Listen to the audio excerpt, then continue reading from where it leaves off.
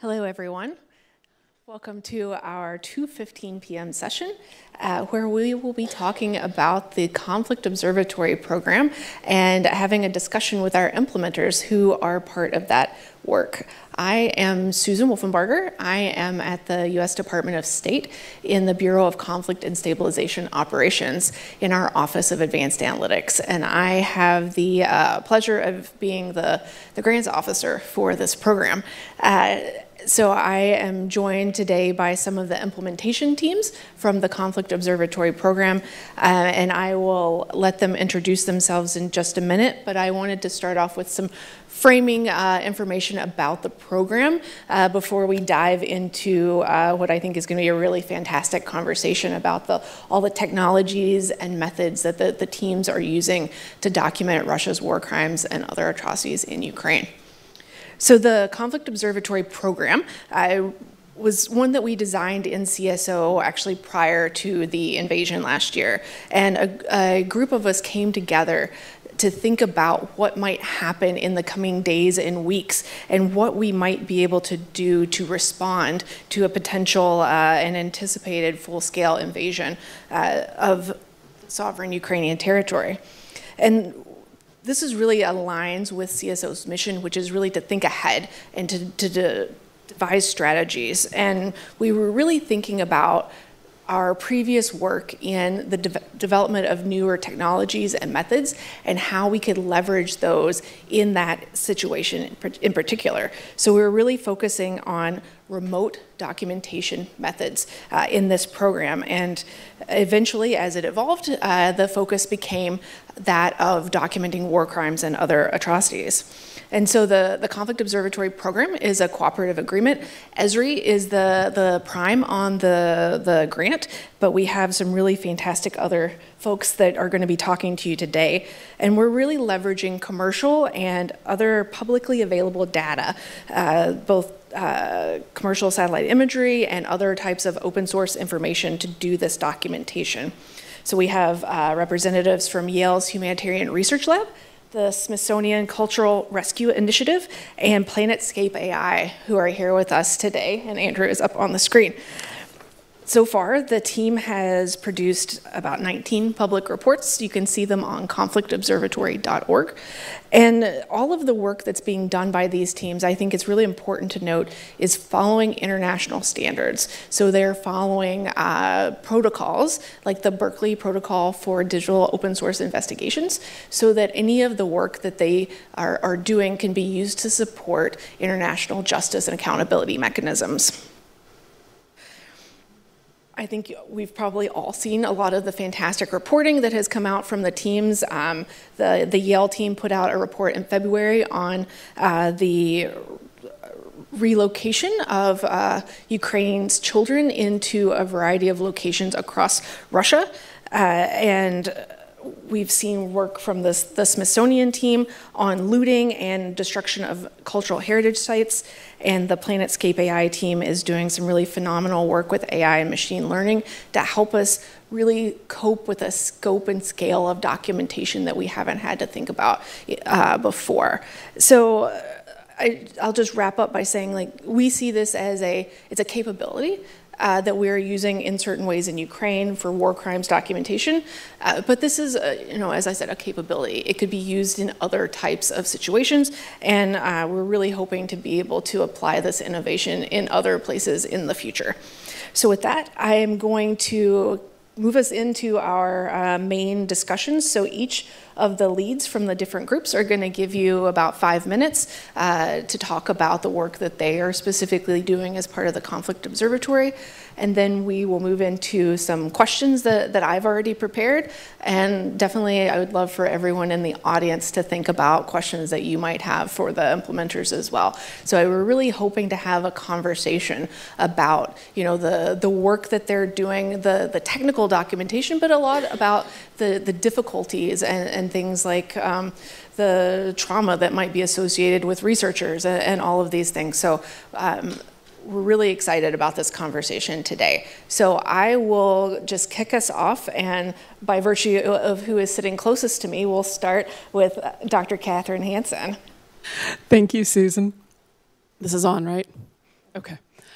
It's a delight to be able to join you all. Thank you for the introduction. And it's really a pleasure to be able to tell you a bit more about what we do for the Conflict Observatory. Smithsonian is just one part. The Smithsonian team is comprised of several different organizations that work on documenting cultural heritage damage. And so probably what I should preface this by saying is that we're really a research team. We're comprised of a group of scholars who are focused on doing systematic documentation with the purpose of better understanding how and why cultural heritage is being damaged in the conflict. And I'm going to pause for a moment because often I need to explain why cultural heritage might matter in a conflict, why this is something that should be documented. And I just want to clarify that by saying that it is one part of the fabric of society, and cultural heritage is often, particularly for the built and physical cultural heritage, it is a component that really represents a people, its diversity, its history, and its identity. And so to that end, we are not obviously the first ones on the ground by any stretch, but cultural heritage practitioners are certainly there in crisis and conflict situations documenting what's happened. There have been war crimes prosecutions for damage to cultural heritage in the past. And one of our goals in this situation is to make sure we're documenting everything to an international standard where it could be used as evidence. So Smithsonian has a group of researchers interdisciplinary team primarily comprised of anthropologists, archaeologists, art historians, and political scientists. And we have a group from the Virginia Natural History Museum's Cultural Heritage Monitoring Lab who work with us. And then we also have a group from the University of Maryland's International Conflict Studies program. And the academic sides from both of our major fields put together are really bringing the open source data sets that we have, both the conflict data sets and then the open source information we're able to get, and then our own data set that we're creating of cultural heritage damage events, paired with the remote sensing. And so we've had some really collaborative work that we've done with Andrew's team, and we're also bringing in a lot of work with high-resolution satellite imagery and infrared remote sensing. I think at this point I'll turn it over to Caitlin and Yale's team. Thank you so much, Catherine. I just want to reiterate how critical it is that the work that Catherine and her team is doing. The work that we highlighted most recently in our report on the forcible relocation of children to Russia, that really, one of the aspects in that report, it kind of gets a little overwhelmed by the fact that, children are being taken from their homeland to a new place. And in many ways that they are, in some areas, they're being put into foster home situations. Some are being disappeared through adoptions. Their identities are, in fact, being erased through renaming, through their original identity numbers, their Ukrainian identity numbers being replaced with Russian identity numbers, and other measures to essentially try to strip apart the ways in which we might be able to track them from one place to another. Make it harder to find them in the future, make it harder for their parents and their families to find them in the future. That in itself is horrifying enough. The really wide scale and systematic event, though, that we tracked, and that's what we do at Yale Humanitarian Research Lab. We document wide-scale and systematic atrocities in war. And the way that we did that was we were looking at the level of what's called re-education. It's really a manner of indoctrination. And that is, at its heart, it's about not just erasing, but replacing culture. You can't do that if you don't understand what it is. And it's actually very hard in many ways to appreciate if you don't have the anthropologists, the political scientists working side by side, because they appreciate the depth and the violence of what is taking place better in many respects than others do. So at Yale, a lot of our work is done in sort of two modalities. Our most forward-leaning modality is to detect, collect, analyze, and document, and securely archive all of this evidence, and we look for all sources of evidence. Anything that's open source, by which we basically mean anything we can find that is publicly available. It's unclassified, it's there for anybody to find it, it's often digital, it's out on the internet in some form. Doesn't mean it was originally digital, but it's been somehow captured in a digital format. So somebody may have taken a photograph of a road sign, for example, or there's a piece of paper that somebody has scanned. We try to capture all of that, process it, make sure that we then fuse all of that data together in various formats. We also do this with some fairly complex and sort of high-end databases, and that includes very high resolution and to like high medium resolution satellite imagery to make sure that we can place all of that information in time and space, which is crucial. Data is nothing if it doesn't have context. And in doing all of this, our first goal is to make sure that we can support the most like near real time, the most forward-leaning decisions that need to be made by policymakers, by civilians, and in that case, by parents who are trying to figure out what to do next. That's the most urgent task. The next most urgent task is to hold the perpetrators accountable for their actions. And that's why, as Susan said, we do all of this to these standards. And it's so important that we know what those standards are in advance so that we can design all of those things with those standards in mind. If we don't do that part, then we may inadvertently destroy key parts of data that can become evidence in courts and in other accountability mechanisms later on. So we have to be very careful about how we do all of this, how we capture it, how we securely archive it. And we are constantly going back over our records, back over our collections and our archives to make sure that we've done it correctly.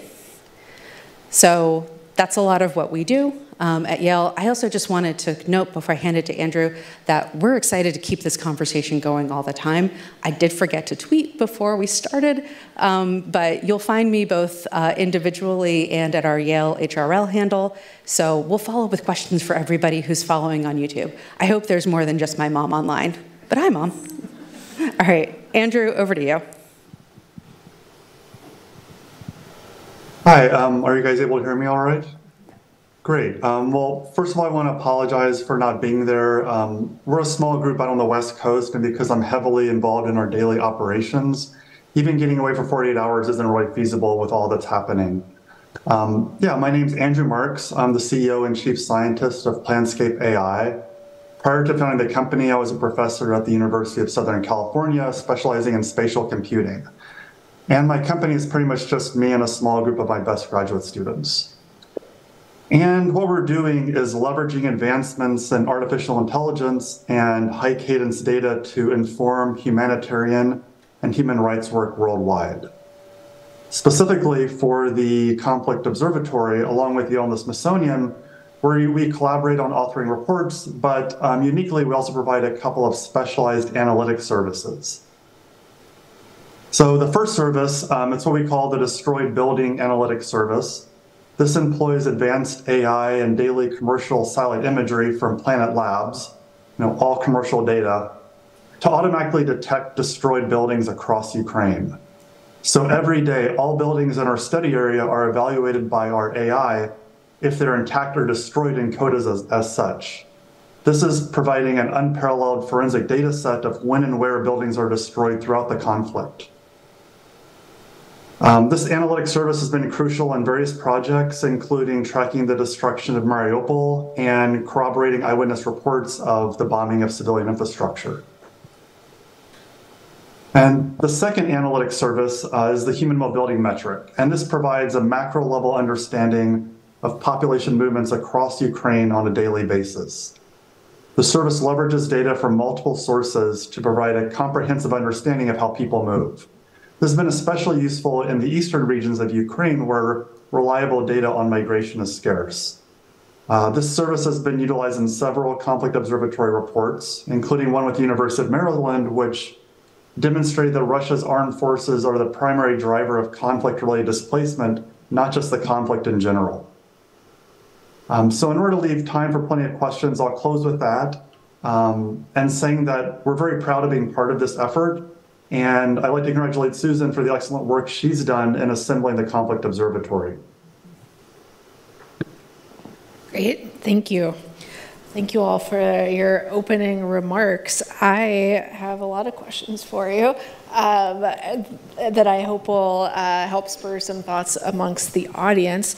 But maybe we'll start with, we're talking about your current work, but a lot of this and the reason why you're part of this program is because of your past work. In the conflict space, you've been doing a lot of past projects on remote monitoring, on open source documentation and evidence creation. So I thought maybe a first question would be if you could kind of talk about some of the lessons that you learned in your past work and how that really helped in the development of this project. What has changed? I know I've been working with you all on and off for more years than we might want to admit right now. And so, some things have changed. So I think, hearing about, how the field has moved is a great starting place for us. And I'm not sure who would like to kick this off. Galen? Sure. So the first major effort that I worked on was Sudan circa 2011. This was focusing on how primarily the Sudanese armed forces, which you might be hearing about a lot of in the news again, this is like the main military for Sudan and its government, was systematically targeting mainly the Nuba people, but a variety of different civilian populations in these 3 contested border states along the border with South Sudan. And just to be clear, these were Sudan's own people. These are not South Sudanese. The thing that was different then was we were working in a very similar modality, sort of near real time, trying to get material out as quickly as we possibly could. To give you an idea of how quickly we would put a report out, sometimes we would get satellite imagery in by like 11 a.m. and have a report out by 1 a.m. The next morning. Okay, so that quick of a turnaround timeline. And they would hit. They mattered. They were getting picked up. They were making a difference. But we barely had guidelines at all for how to do what we were doing. And it wasn't because we didn't look for them. We looked to journalistic best practices for how to do what we were doing with the most ethical possible guidelines. We looked to, data practices in academia. We went to this was work that was based out of Harvard, so we went to Harvard and we were like, okay, do we need a institutional review board to sort of keep us in check or to touch base with us from time to time? And they were like, no, you're using open source material and satellite imagery. You're not collecting any personally identifiable information.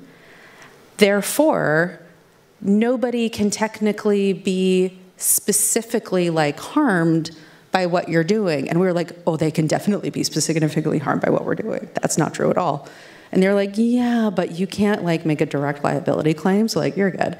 And we were like, oh, now I know what data colonialism looks like, and it looks like me. So now, all of these years later, we spent the downtime we had after the initial 18 months working on that, kind of going, okay, now that we've done that in a very scary, speeding down the highway at 150 miles an hour with your lights off and it's pitch black outside and you're just hoping you're on the right side of the road. Mistakes were made. Those mistakes cost lives. I personally hold myself responsible for at least 2 lives lost and others very severely affected. And it's not just because I'm Catholic, But it's because I know exactly what I did, and I know how that information was used to target those civilians. And I'm not trying to beat myself up with it. Like, it's just the reality. So we do better now because we then spent the better part of the next 8 years learning from it, intentionally learning from it, raising money so we could dedicate time to go talk to everybody we could talk to about what we could do better. And then writing about it and documenting all of it, including documenting the loss of life, documenting all the things we should have done differently, and then figuring out how to choose better partners so it wouldn't happen again. That's how you lean into the suck, and you do it better. And we'll make different mistakes this time, but we're not going to make the same ones. Yeah, I think very much the same in terms of when a lot of this work began. There were not a lot of boundaries, established guidelines, no established guidelines, and ethical conversations that were really mostly among ourselves.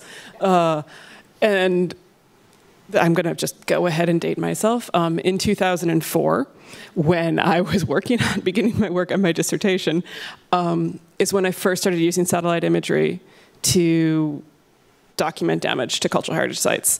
And it was the commercially available stuff. It was over southern Iraq. It was horrible refresh rates, right? How often can you actually get that? Great resolution. And a real challenge of me looking at this and being like, well, I guess I just count these holes now, and I'm just going to have a bunch of other research assistants count things. And the dramatic difference now in having automation of any sort, of having so there's the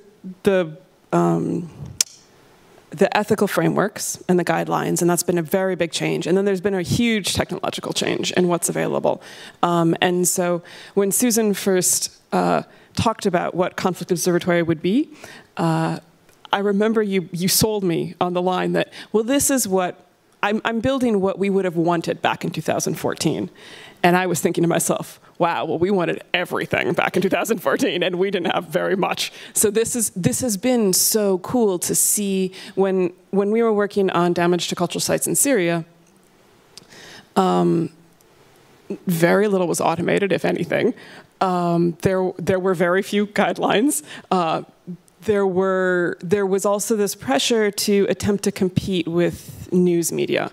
And that's another point that I just want to kind of raise. And I think that we have moved beyond as research groups, and I think is something that we still struggle with a little bit when we talk to funders, when we talk to media, but that we're not in the business of breaking the news. That's journalists' jobs, and they do that very well. Our job is research, and our job is to systematically document the damage in a way that it can be usable.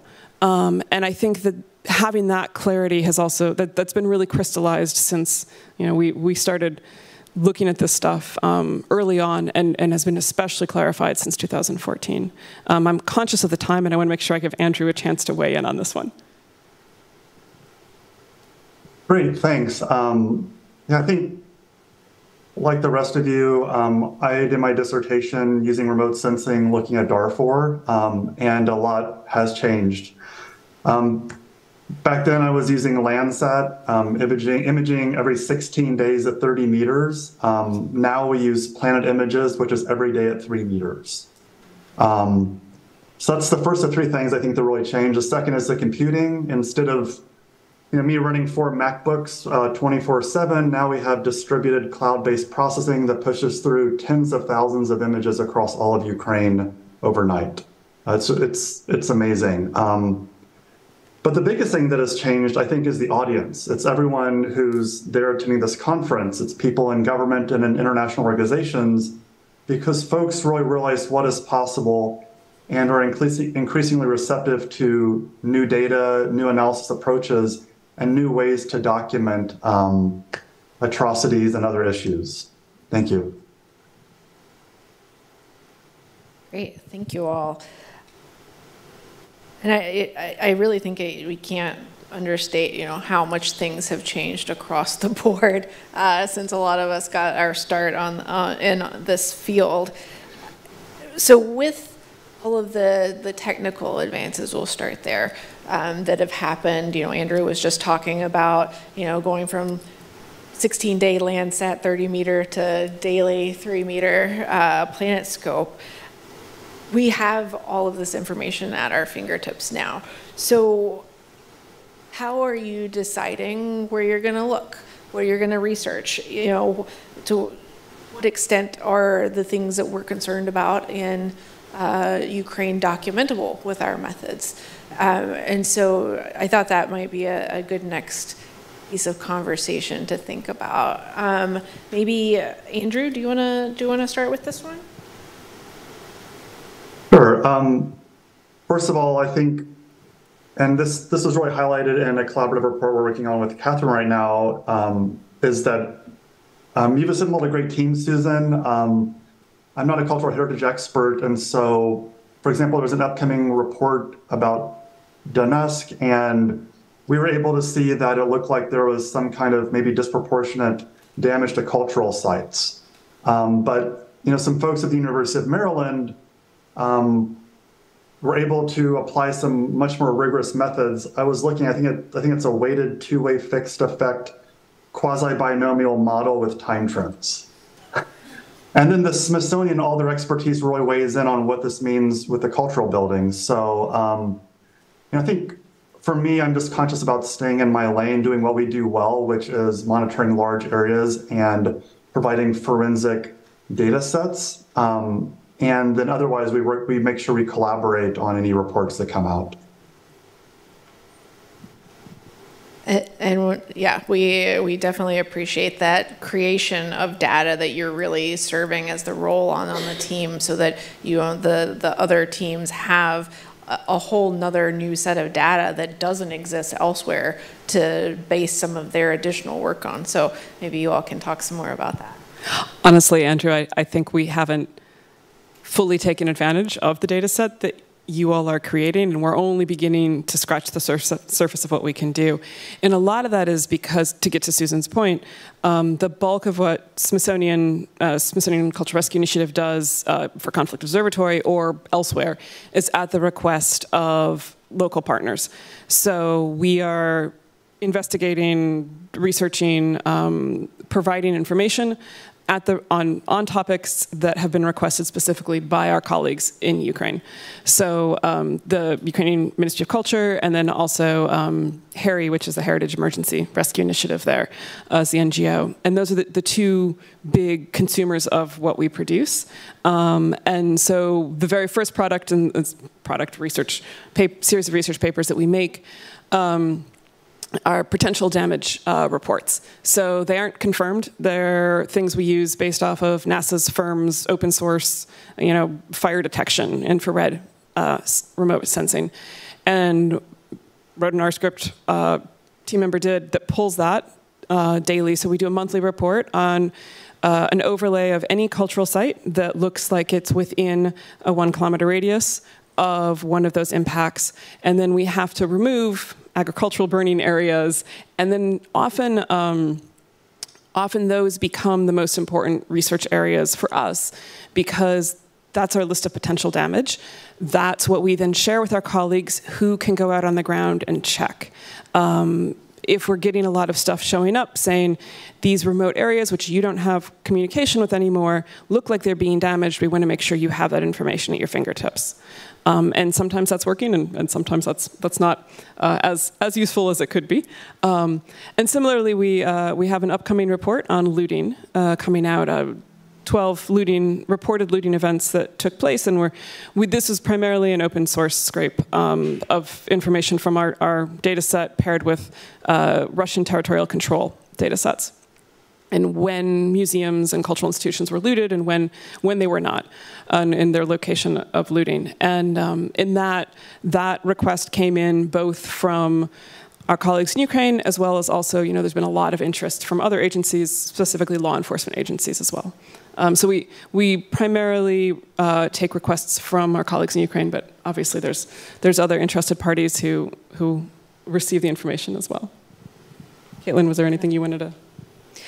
I would just say we also work obviously based off of Quest, as our colleagues do.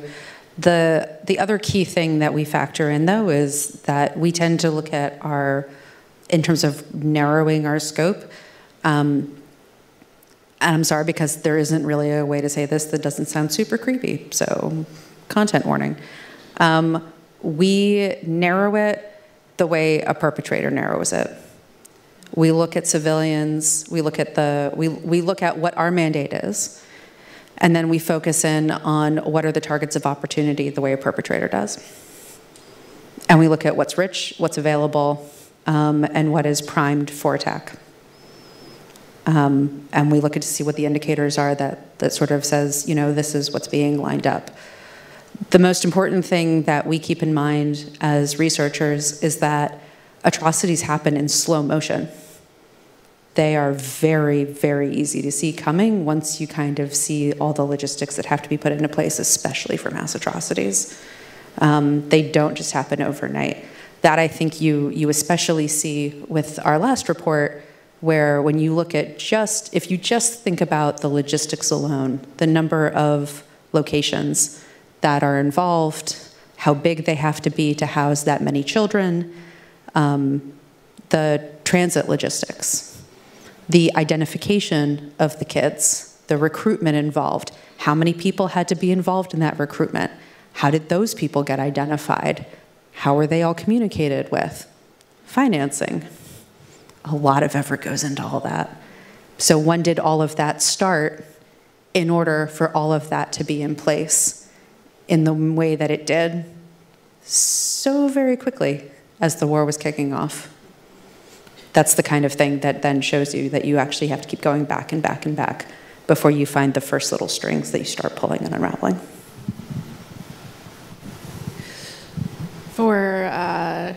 With you, Caitlin and Catherine, and your response just now, you mentioned some partnerships. And I think it would be interesting to talk about from each of your all's perspectives, and Andrew's as well, both the coordination within the team.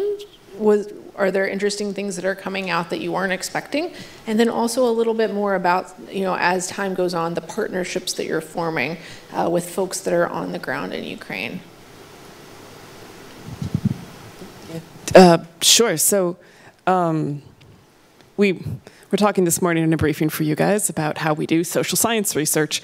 And, I've done social science research under that umbrella for some time. This is the first time we've really done it with an interdisciplinary team. And universities, when I was in academia, this was something that people gave a lot of lip service to, being great to do. But to actually see it happen on a research team where I have colleagues who are scholars that specialize in very detailed charts that I barely understand, and then colleagues that specialize in the art historical content of, well, what would they be taking out of an art museum, and exactly what would you be putting in that many trucks that you can count in that satellite image. And so to catch that range, it's been a really useful dialogue, something that I'm very grateful to have the opportunity to hear what they each then contribute and then sort of criticize about what we're touching on with each report. In our most recent report on looting, we don't have a single new satellite image, which I think I never would have as an archaeologist. I never would have ever written a report about looting of any sort without a satellite image to back it up. But because we're able to take the open source reporting and the data sets that our poli-sci colleagues are able to analyze, we're able to say something for areas that we don't have imagery for, which has been really, really useful. I think one of the big challenges that goes with that, though, is making sure that we're actually speaking to each other and that we're able to be able to share our data and information more broadly in a way that isn't just academic, and in a way that that's digestible, and in a way that our current report, for instance, our looting report that we have coming up, it's a little bit of a Frankenstein of a report because we have two very different methodologies smushed together, and I am hopeful that in future reports we're going to kind of make this a little more enmeshed, a little more seamless. That's my hope. I don't know, Caitlin, how you guys feel about So I'll say that there's some great opportunities that we've had, especially working with Andrew and his team on, especially with like widespread and systematic attacks on medical facilities. That's been an incredibly important one. There are some others. There's some other specific research opportunities that we're thinking about on our team, but I'm not going to talk about them because they're good, and I'm not letting that cat out of the bag before I have to. I don't give away stuff to Moscow unless I really need to. I will say that for one of the critical sets of partnerships that we're most excited about are those with Ukrainian partners. And frankly, those are some of the folks who are doing the most essential work because they have access in the field that we, by design, do not have. And this is something that often comes across as a criticism of our work, but I really it's important that we do everything that we do remotely. And also, it's really important that we do whatever we can in collaboration with local partners who can do local verification, that verification and field follow-up. We are intentionally not trying to get into their space, and we very much welcome those kinds of partnerships wherever we can access them. So if anyone's hearing this and wants to work with us, let us know. But we have a few that are starting to come into fruition that we're very excited about. Andrew, did you have any insights on the partnership that you'd like to share? No, I would just say that within the Conflict Observatory, Smithsonian, Yale, Esri, my small company, we all approach our work from different angles. And we all have very different organizational cultures, but I think the thing that unites us all is we're very passionate about this work, and we find ways to make this happen. And I think, I think we had to start from that position that this was going to work, and then we've been able to kind of figure out how to do it. Great. So kind of pivoting a little bit away from the research itself and thinking about more the idea of what you all are analyzing and documenting and looking at on a daily basis is a very difficult and heavy topic. And I'm asking this partially for the benefit of the audience because I know somewhat the answer to this one, but I think my question is, how are you starting to deal with kind of the trauma that you and your research teams might have as a part of doing this type of work?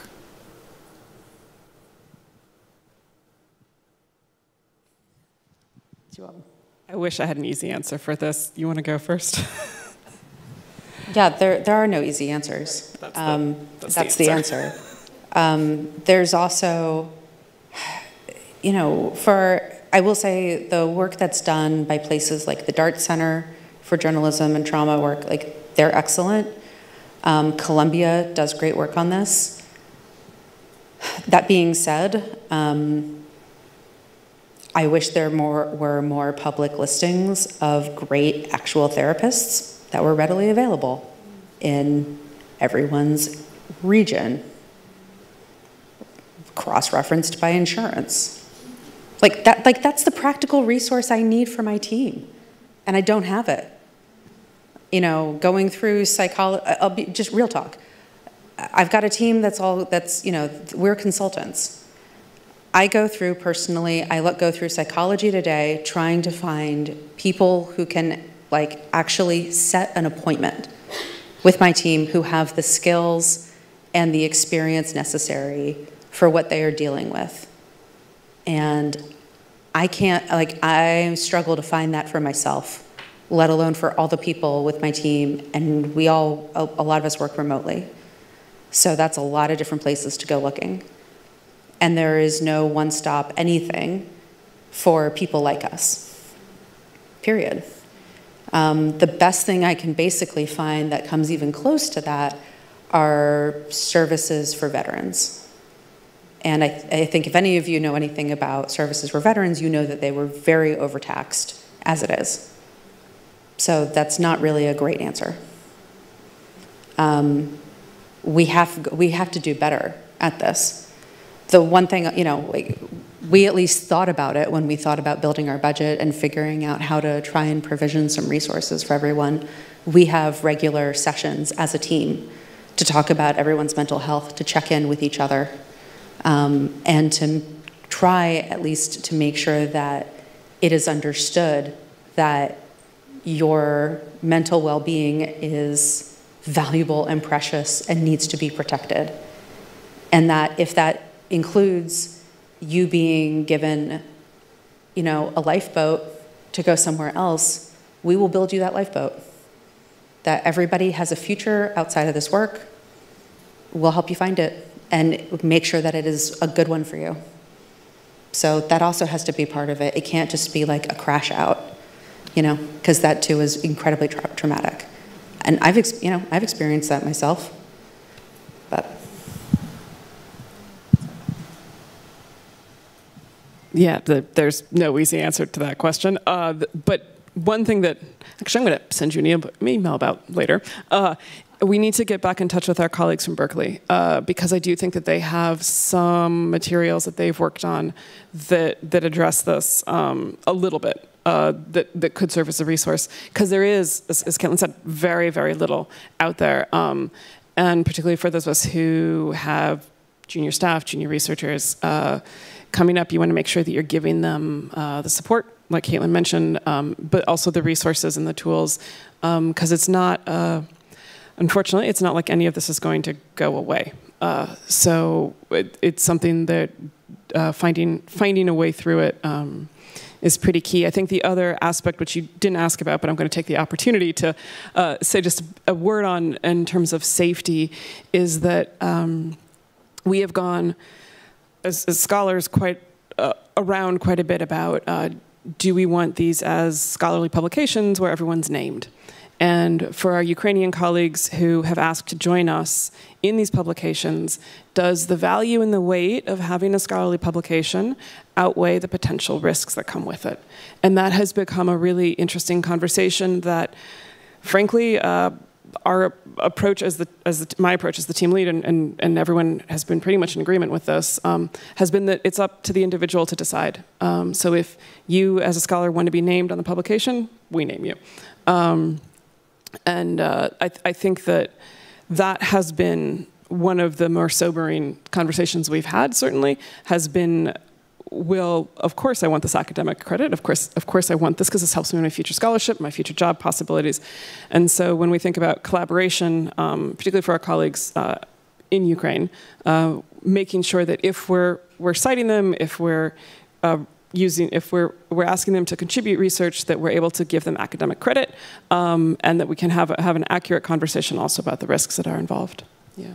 But isn't that also an opportunity for us as a sector to try and evolve and say, papers can live indefinitely. Time periods time can elapse when people can get to safety. Why not have an option for their name to go on it at a later date, or when they have that option? That's really what we're looking at for our team, which, as you might see, there's only Nathaniel and I that are public for the CO at Yale. We face the same question, but I would love for you to know all the people who are the lead authors on these reports. It's not us. So I think we disagree on that, because we've had a lot of recent experience with both Afghanistan, Iraq, and Syria, where we had a lot of problems with J1 visas. And the way you get a J1 visa, the way you get somebody out, is for them to have had academic publications. So I think when the rubber meets the road, for right now, the way the system works, unfortunately, we have to have publication credit out there. So our teams do the approach differently, but I agree that it's an area that really has to have some sensitivity.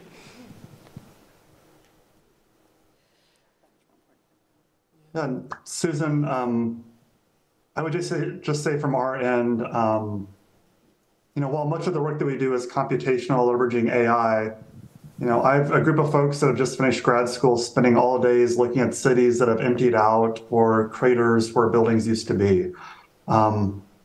So while we're very mindful of mental health, for us, it's really critical that we keep connected to what we're doing, which is trying to reduce human suffering and document atrocities. So it is a balancing act. We have to remember why we're doing stuff, and we start each of our weekly meetings with struggling with the conflict and understand what's happening and the role we're playing to reduce human suffering.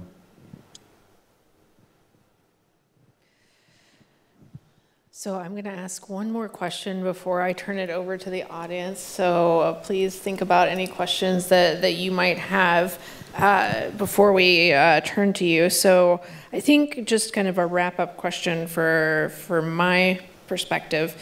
What advice would you give to other either individuals or teams that are trying to get engaged in this type of documentation, war crimes, atrocities, human rights violations? What kind of advice might you want to give them based on, you know, the situation that you guys have all been kind of living in for the past year?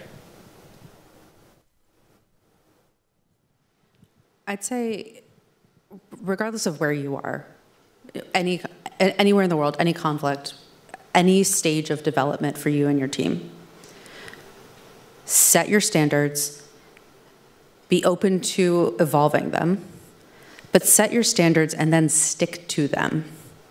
The worst thing that I usually see are people who set a standard and then immediately backtrack on them due to, usually it's time pressure.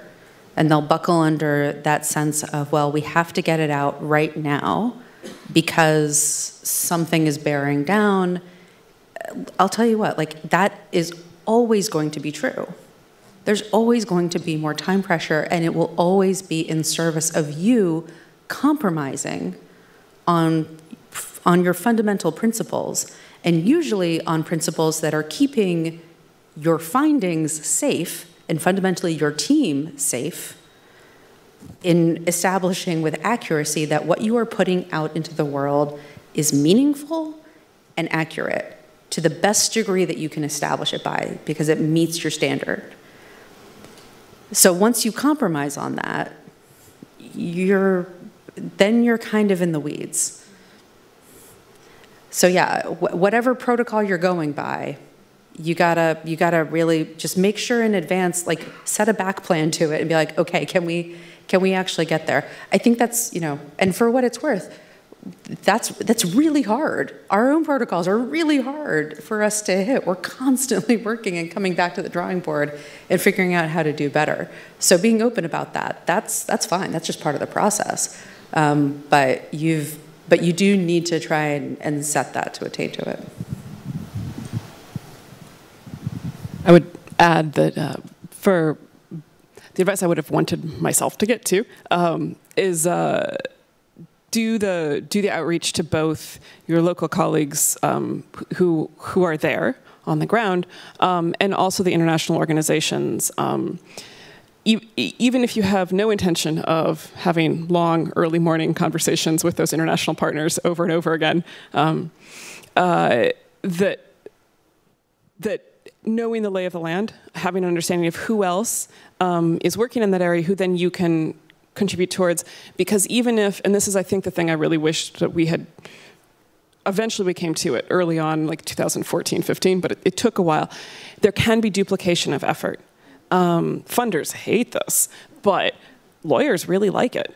So there can certainly be duplication of effort. From a research perspective, your methodology is always going to be a little different than somebody else's. And if what you're doing is replicable, you should be able to have someone else doing something similar, getting a not too dissimilar result. And so there's a couple of international organizations that are quite concerned about duplication of effort for cultural heritage documentation and others. And really, as far as I'm concerned, and I wish I could have really told myself this back in the day and to anybody else who's starting out, it's okay for there to be duplication of effort. It really is. This is, in the end, evidence, and it all goes towards helping one point.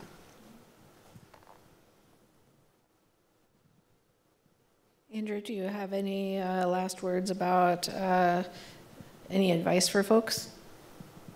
Sure. I think I'll echo what Caitlin said, which is whatever you do, you need to maintain the integrity of what you're doing. The human rights community, especially in academia, is very small. I think we all review each other's papers regularly, and we've all worked together for a long time. So I would say just, be transparent, clear, and whatever you do, do so with integrity because it's a small community. All right, thank you all so much, and thanks for humoring me with that peppering of questions on all kinds of topics. I want to open it up to others that are in the audience and see what things we might have missed in this discussion so far. It looks like we have someone right here.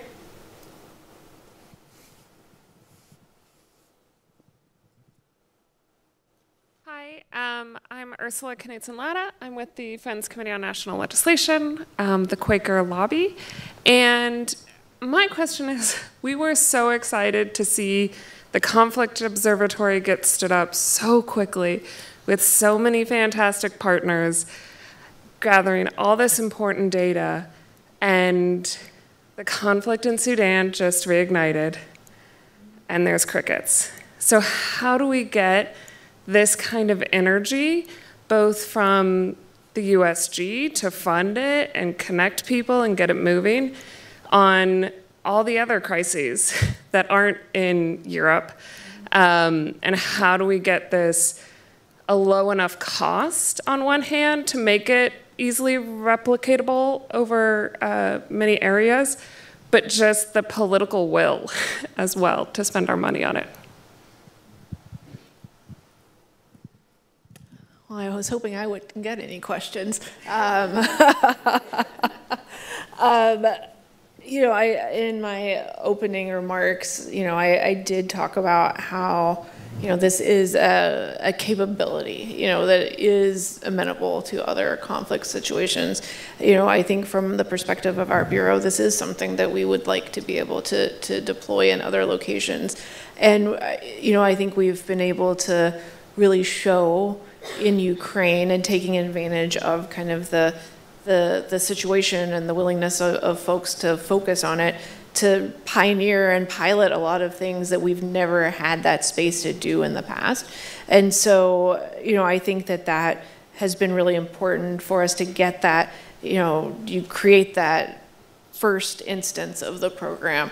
And then, when you have fantastic implementers that are doing this type of research, that are proving, that this type of work can happen completely in the open, completely unclassified, then that gives us a space to think about, okay, well, where else should we be doing this? Where else can we leverage these things? And, and from that point, I think you can kind of, take advantage of the resources and the investments that you've already made. And, the next program doesn't cost you as much because you've already stood up. These platforms are not cheap to build. And so I think, as you're thinking about additional iterations of something like the Conflict Observatory, it becomes easier to do that next program.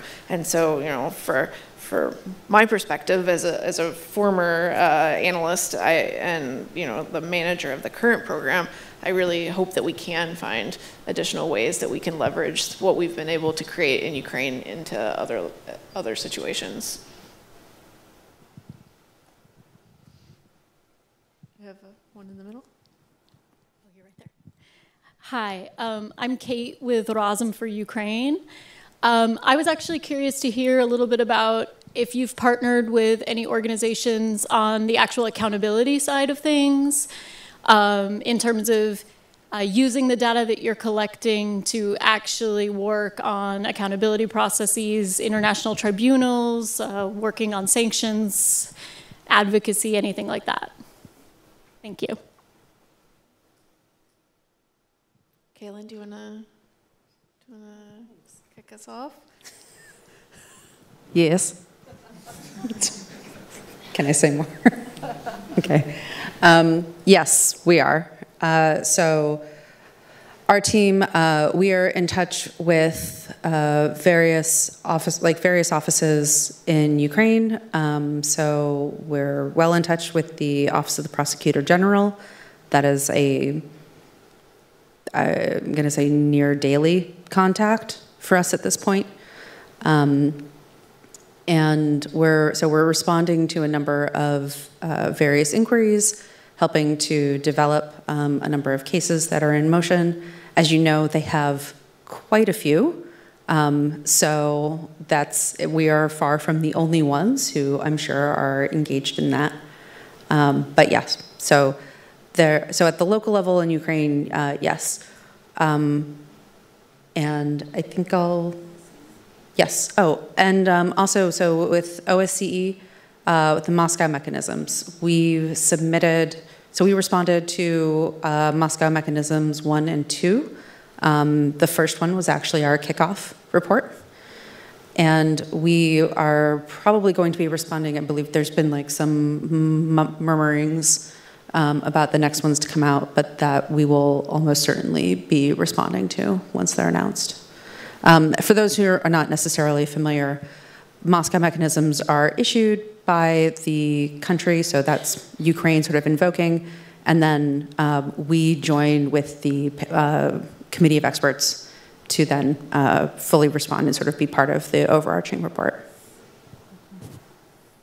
And to toot your all's horn a little bit, you were directly cited in the first Moscow mechanism report with your documentation on attacks on healthcare facilities. So that was a really fantastic lead-off report from the Yale team. Yeah. We're not mad about it. Did you want to? Hello, I'm sorry. Hello, I'm Sabah. I'm from Pakistan, and I'm a peace linguistics scholar. My research is in peace linguistics. So my question from you guys is, has your organization ever thought about, working on this peace linguistic? That is, let me tell you about that little bit. It is all about like using language peacefully by the diplomats particularly, because it's always the language that any conflict starts with, and it's always the language in terms of negotiations and table talk that the conflict ends up. So like currently I'm doing my research on the diplomatic communication that has been used for by different countries regarding Taliban regime in Afghanistan. And while I was collecting the data and doing the analysis, I realized that actually the problem is with the language. So I just wanted to ask about, or maybe I wanted to add it to your conversation, that what do you think? Like your organization has done anything before in this regard or is planning to do anything? Thank you.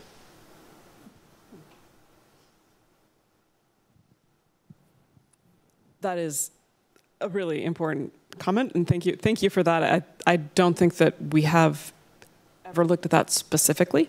I can say that the anthropologists on my team would be particularly interested in talking about that more. Yeah, it's, as a perspective, it's one that's really important. I will say we're very mindful of our language in our reports and our framing. It's something that we are always very careful about as we think about how our language is going to be utilized by others. We probably take a very sort of perpetrator target specific approach in our reviews. So one of our pre-publication reviews is what we call a red team, where we produce an alternate analysis. Basically, just imagine that your report is going to be taken apart piece by piece by the worst person possible, somebody who is going to fully weaponize it. And then looking at it in that frame, try to imagine, okay, how can I edit this in ways that will help to reduce its weaponization potential? That can be very difficult. Sometimes it's a matter of relatively simple redactions or other sort of harm reduction techniques for overall protection. You might notice that there are certain sources that we redact. We do make those available for journalists and for other researchers who are validated, so that we want everybody who needs the data and has a reliable need to gain full access. But it is challenging. I think that maybe looking with your perspective in terms of how is this language also advancing peace process would be a very interesting one to use.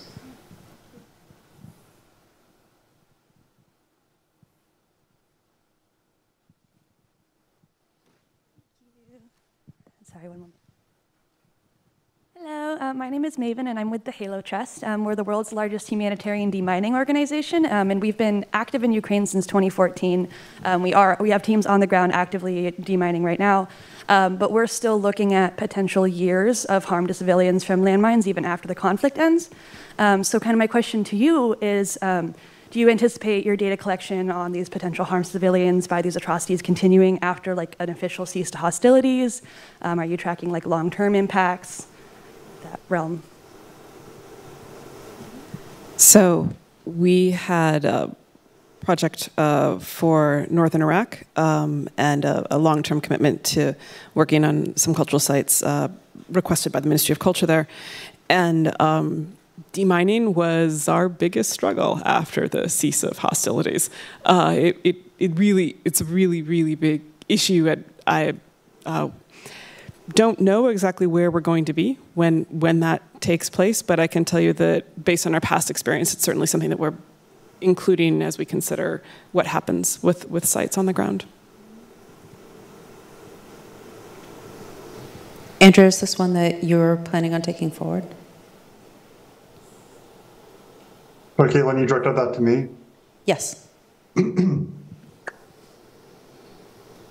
I think if we're able to, we'll continue our monitoring large scale of Ukraine for anything we can like that. You know, it depends on our mandate and the CO, but you know, that's definitely something we're able to do is that kind of large scale monitoring. Yeah, I'd say for our part, our goal is to make sure that our data is as interoperable as possible with efforts like yours, so that those who are carrying things forward in a post-war context and redevelopment are basically able, that this is one of the things we're working on right now with actors like Mnemonic and others, to make sure that we're designing the literal databases themselves to be as functional so that no one's having to redo the work, redo the methodology. As Kate said, every time we all do things a little bit different, but if our classifications, if our taxonomies are like enough that we don't have to redo that piece, we're hoping that we can transfer our overall OSINT so that our open source materials is sufficient that we can say, okay, here's everything that we have on mining activity. Here's as granular as we've been able to get it. And you would be able to ingest that in as swift a manner as possible, so that even if we didn't have the mandate to continue, other actors would be able to take it forward.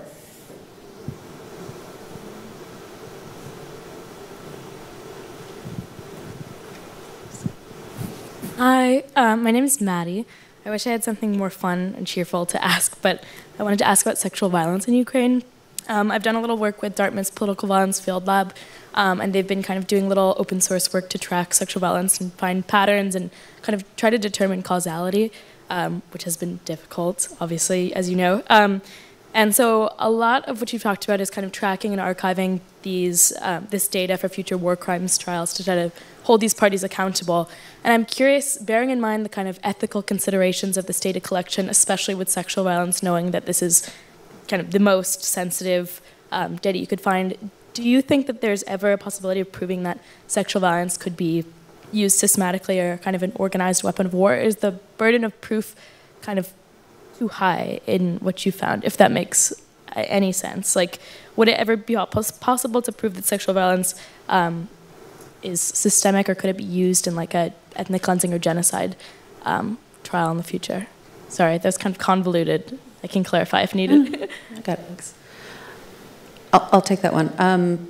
No, I don't think it's impossible. There are a lot of organizations that are doing this documentation better than we are right now. So we're not the best folks to speak to that particular aspect. That being said, in principle, no, I don't believe that it is impossible, and I do believe that there are components of it that do lend themselves to demonstrating widespread and systematic. It's been done before, and it can be done in Ukraine. The challenges are, I mean, as you know, the challenges are so many. There's a lot of different perspectives that we can kind of take as investigators, looking at units, looking at specific sort of conditioning that may be taking place among different actors, among the perpetrators, looking at communication patterns. I think that trying to be as creative as possible with the investigative techniques and data collection, that's going to be, that's going to be really crucial. I've talked a lot with Lauren Wolf, who did a lot of this work previously in Syria and other contexts with UN Women.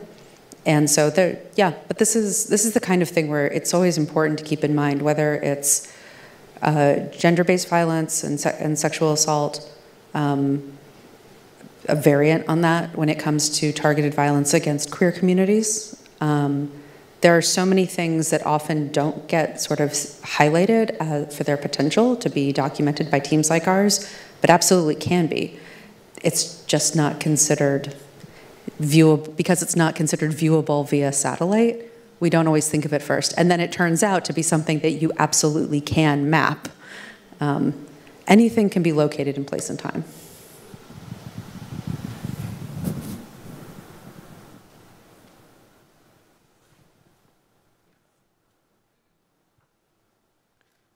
Ziad Ashkar from the Carter School. We started this conversation today about how the field has evolved so far, and wanted to ask, what is your perspective on where the next step is? What are the new potential capabilities, where you hope the field is going to evolve to as a community of practice and research?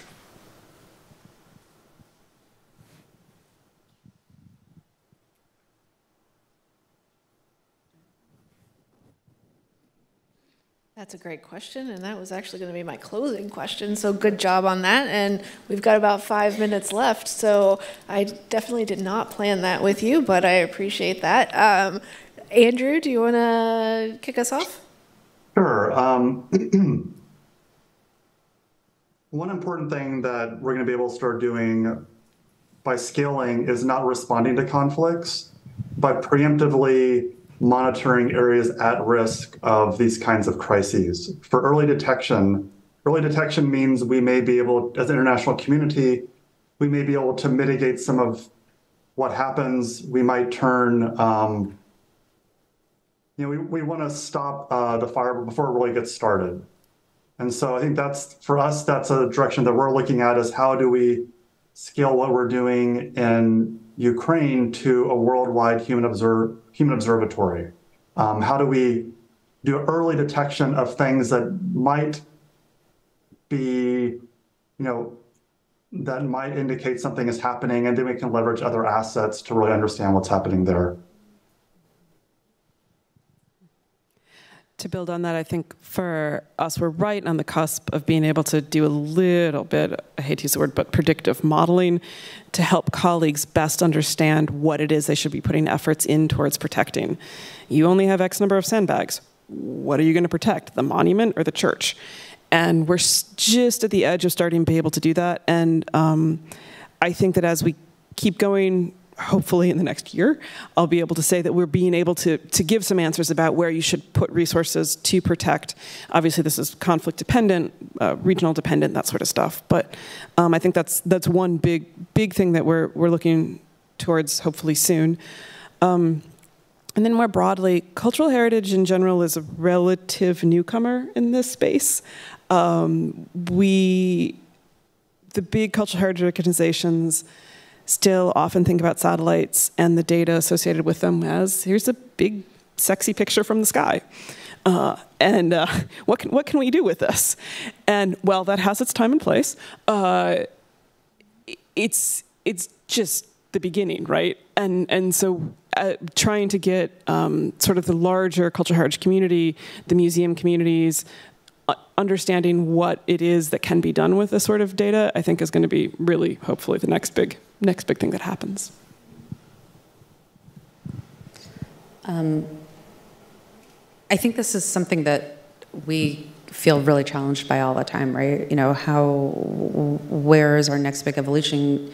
Where does it need to go? I tend to be a little less on the AI side, except in one area.